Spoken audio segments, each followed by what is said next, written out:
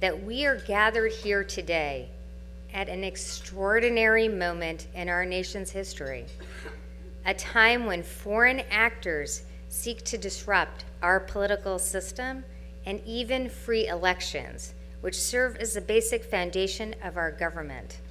When the president openly interferes with an investigation to uncover his ties with these same foreign actors. When the leader of the free world fires those who hold him accountable and even provides intelligence to our adversaries. Our founders established a system of checks and balances to safeguard the integrity of our democracy. But the truth is, those checks and balances are only as strong as the leaders who have the character and courage to implement them. And right now, too many in one party are putting their party over our country. It turns out that the founders' prediction that each generation would have to renew our democracy is true. And so the extraordinary threats facing our country, foreign and domestic, demand a fierce and unrelenting opposition. Citizenship confers responsibility, the responsibility to get and stay involved, to educate ourselves and each other, to speak out, and to resist when our Constitution and our democratic norms are threatened. In short, the resistance is about defending our democracy. So resist we must. But we also need to build. We need to look past the cable news cycles and set forth real solutions to the problems confronting families everywhere. At CAP, we're convinced that these values are values that Americans share. They are ones that pull us together rather than pull us apart. That's because at the end of the day, we all want the same basic things: to earn a decent living, to support and raise our kids, and to leave our families a little farther along than where we started.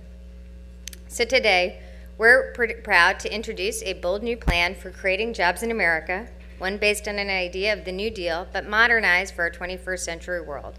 We'll talk a little bit more about that in our economics panel later today. But the focus is really in ensuring jobs for all Americans, particularly those who've left behind, those who have not gone to college. In everything we do today, we do want to reaffirm a simple truth, that as the party of opposition, we must demand economic opportunity for the struggling without giving one single inch on civil rights. That means fighting voter suppression in courtrooms and polling stations across the nation, protecting immigrants, Muslims, the disabled, and all who have felt the shameful ire of Donald Trump. In fact, we believe we have the chance to forge a new progressive coalition, a coalition once envisioned by Bobby Kennedy, one that unites working families of every color and background by advancing fairness and economic opportunity for all. That coalition must be broad enough to welcome each and every one of our fellow Americans. It needs to be based on the principles of equality and inclusion, on opportunity and justice. These are essential values which lie at the heart of the progressive movement, and they're the same values that drive the work of all the leaders gathered here today. And that brings me to our opening keynote speaker, Los Angeles Mayor Eric Garcetti. As the head of America's second largest city, he spearheaded efforts to raise LA's minimum wage, expand housing for veterans, and make major investments in transportation and clean energy. Mayor Garcetti has also stood as a fierce opponent against Donald Trump's cruel plans to tear apart families through his deportation force. And I know he'll continue to champion progressive causes for many years to come. So we're honored to have Mayor Garcetti kick off our conference. Please help me give a warm welcome to Mayor of Los Angeles, Eric Garcetti.